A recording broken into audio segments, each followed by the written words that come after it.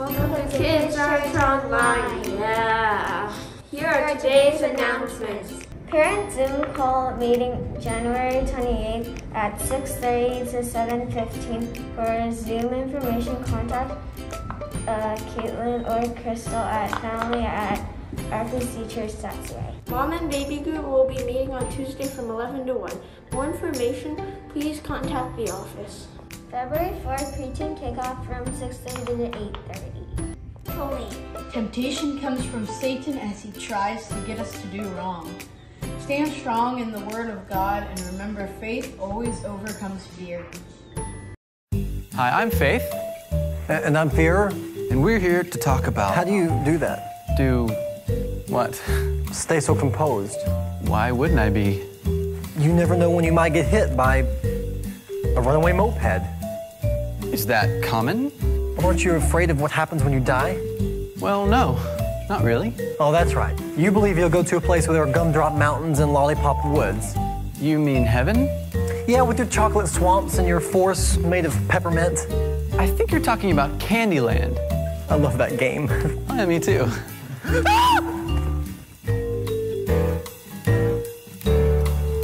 Memory verse. Faith means being sure of the things we hope for. And faith means knowing that someone is real even if we do not see it. Hebrews 11 verse 1. Putty, today you have to go to the dentist.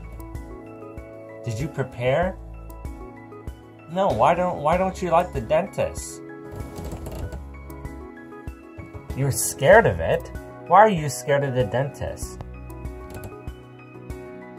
Oh, Putty says he doesn't like the dentist because he doesn't like it when people come into his mouth and do scary things with his teeth and he won't know what will happen.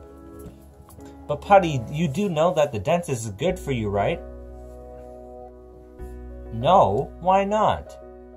After all, they help your teeth get better so you can eat lots of things. You see, Putty doesn't want to go to the dentist because he's scared. And being scared comes from fear. Fear is something that affects us in our everyday lives. We could be afraid of many things. We could be afraid of the dark. We could also be afraid of other things like bears.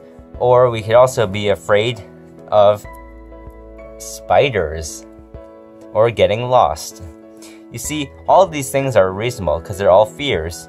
But with God's help, we don't have to fear. Because just like how you would go to the dentist, and you see how Putty is scared of the dentist, he gets a lollipop at the end.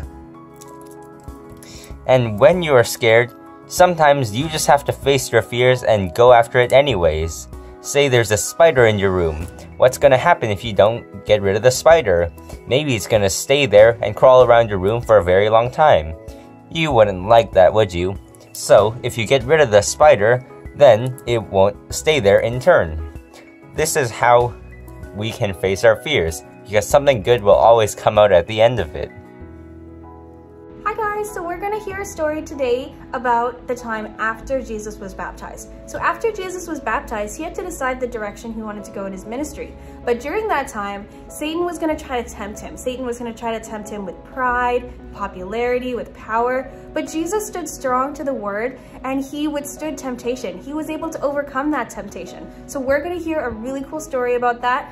So stay tuned. Let's keep watching. Come and see the temptation of Jesus. This is Jesus, Heyo! who is the Son of God and the Savior of the world. Jesus was born in Bethlehem and grew up in Nazareth, where he grew in wisdom and favor with God and man. Oh, I see. Jesus was baptized by John, and God showed John that Jesus was his chosen one. Then Jesus was led by the Spirit into the wilderness among the wild animals. Oh, hey there, friend.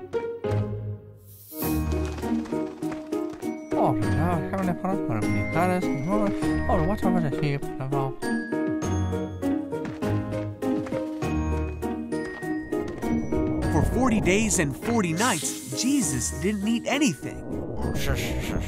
So he was hungry. Satan came to him and said, "Hey, if you are the Son of God, tell these stones to become bread." Jesus knew God's word, and so he answered, "No, the word of God says people don't live by bread alone, but by every word that comes from the mouth of God." And so Jesus passed the first test.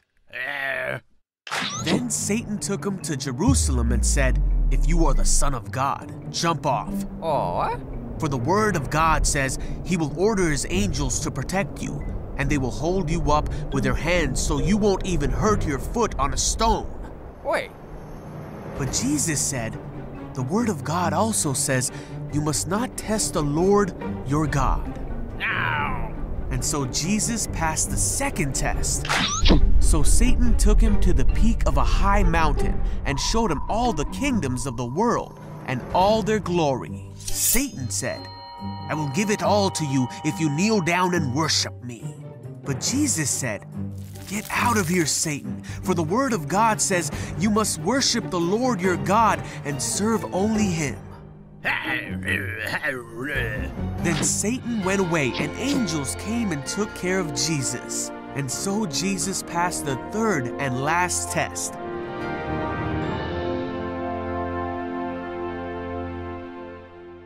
Today's main points. God can handle the things we are afraid of. We can trust God to handle the things we are afraid of. If we trust God to handle the things we are afraid of, they don't have to be afraid anymore. Go grab your parents and answer these questions with us. Oh yeah! Who came to visit Jesus in the wilderness? When did the devil come to tempt Jesus? How did Jesus use the Bible to do the right thing? How can the Bible help us to make wise choices? Do you have any tips for memorizing Bible verses you can share?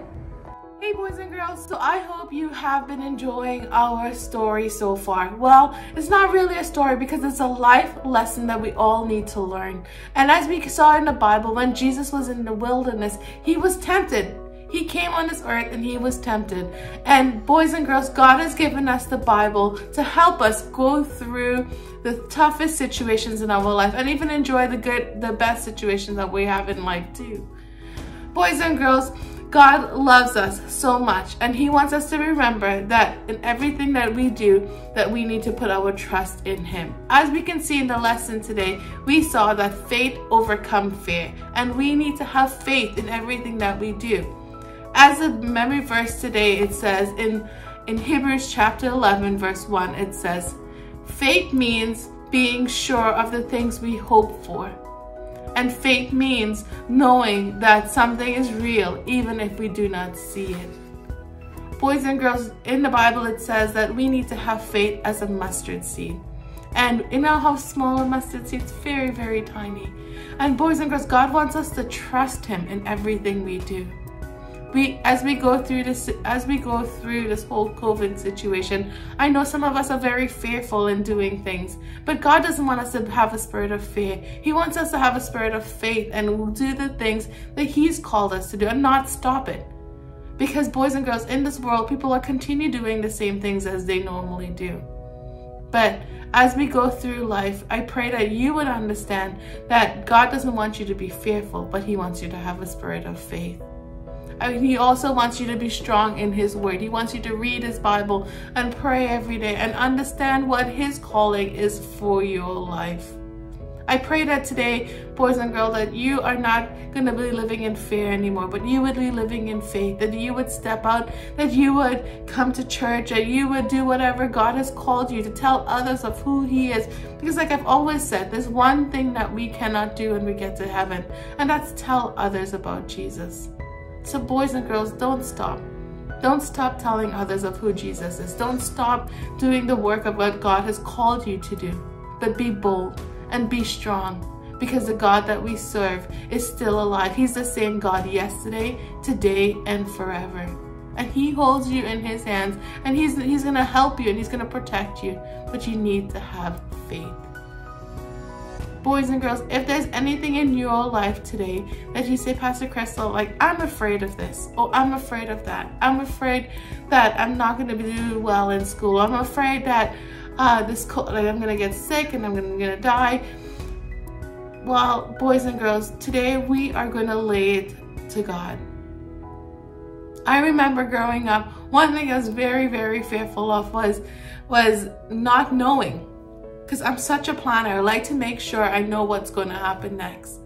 And I remember when I was very young, I know that I wanted to play volleyball. I knew I wanted to go into university and play more volleyball and become very famous in volleyball. But God's plan was better.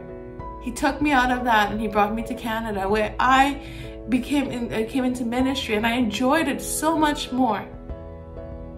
I was very fearful of not knowing what's going to happen when I came to Canada.